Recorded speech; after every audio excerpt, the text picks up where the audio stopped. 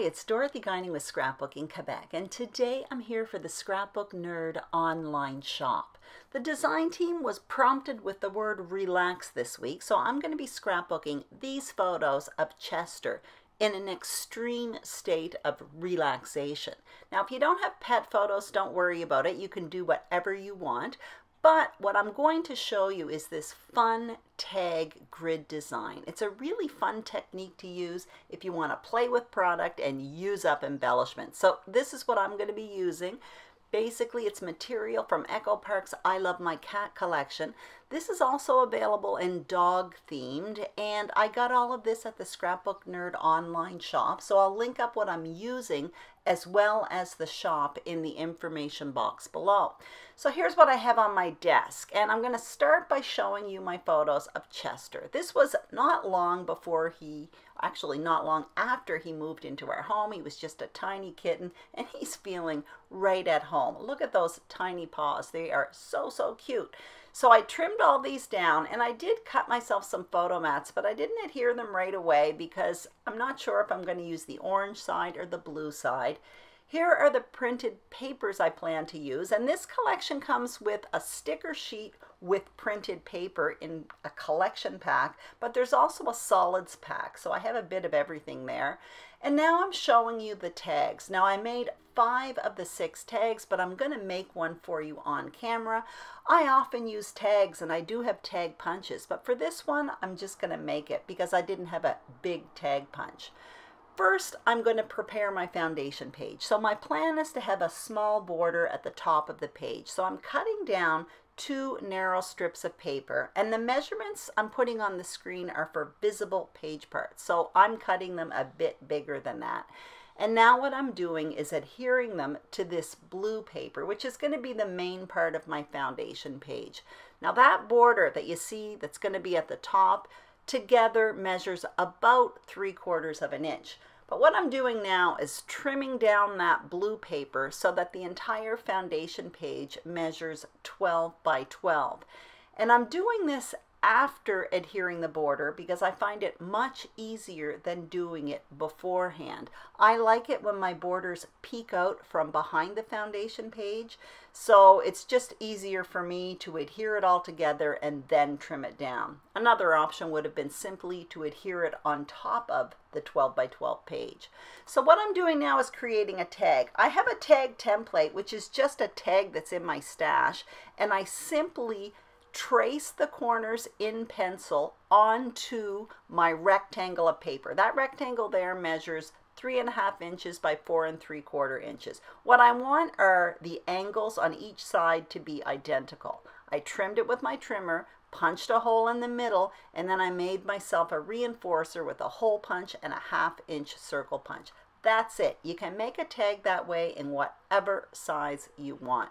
So I position my tags on the page, and I'm deciding on the background. So I decide I want the orange photo mat simply because this is kind of a fun, playful page. So the orange is the opposite color of the blue, and it really has a certain dynamic to it. So I adhere the photos to the photo mats, but I'm going to keep that small one separate. Like I said, that's going to be part of an embellishment cluster, and that's why I didn't put the measurement for the small photo on the page quite yet, because it ends up getting trimmed down.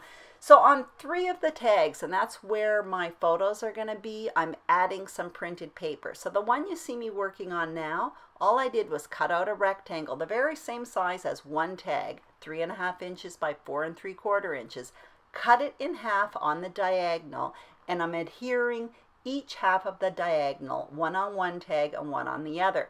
Once I adhere it, I have to retrim the corners, and on the one on the bottom right, I had to punch the hole and re-adhere the ring around the hole.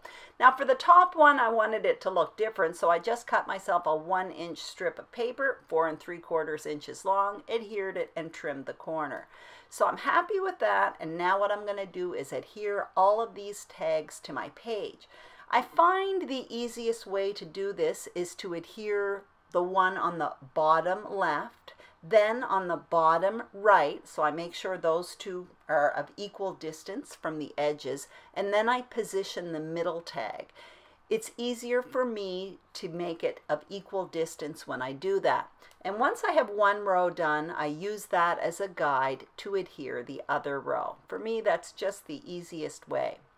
So now I can place two of the photos. Like I said, that third one, I haven't put measurements on the screen quite yet because it gets trimmed down and it ends up being an embellishment cluster.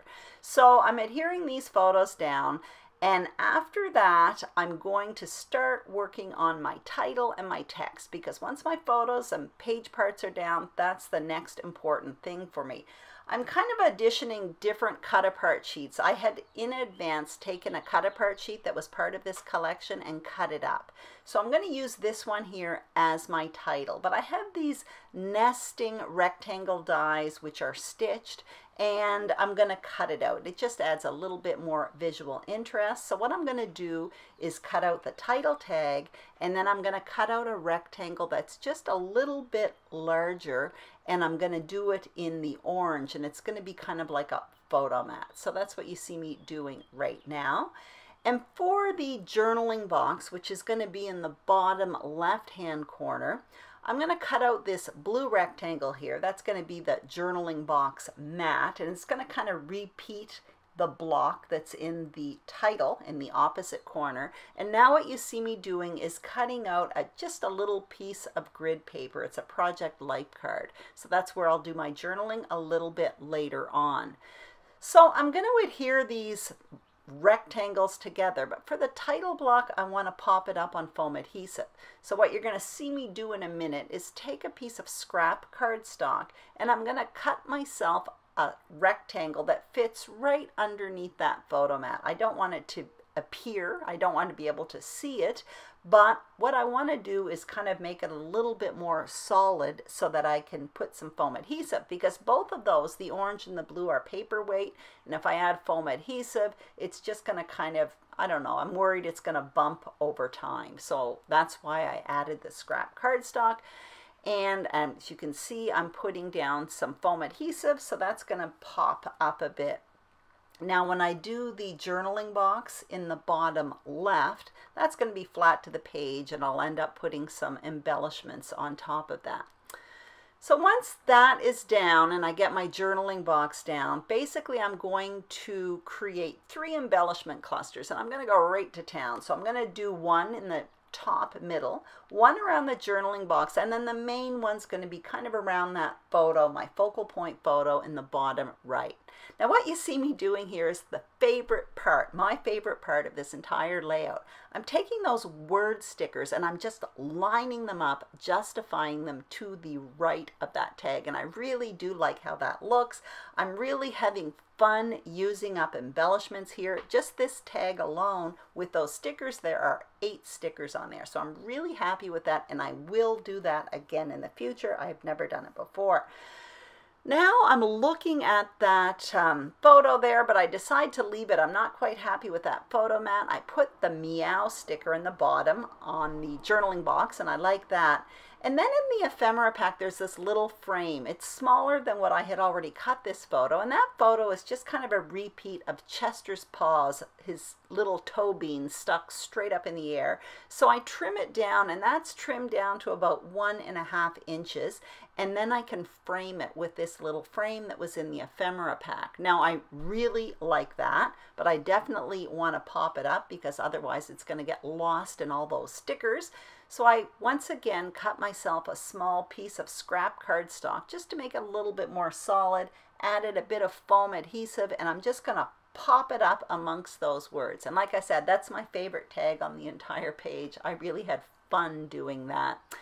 So now what I got to do is start working on that bottom right hand corner, but I don't quite know what I'm doing, so I got myself out a piece of wax paper and I'm just putting a bunch of stickers on, and that way I can play with placement, and if I don't like them, they won't be stuck to my page. I do want it to be a bit bigger, this embellishment cluster.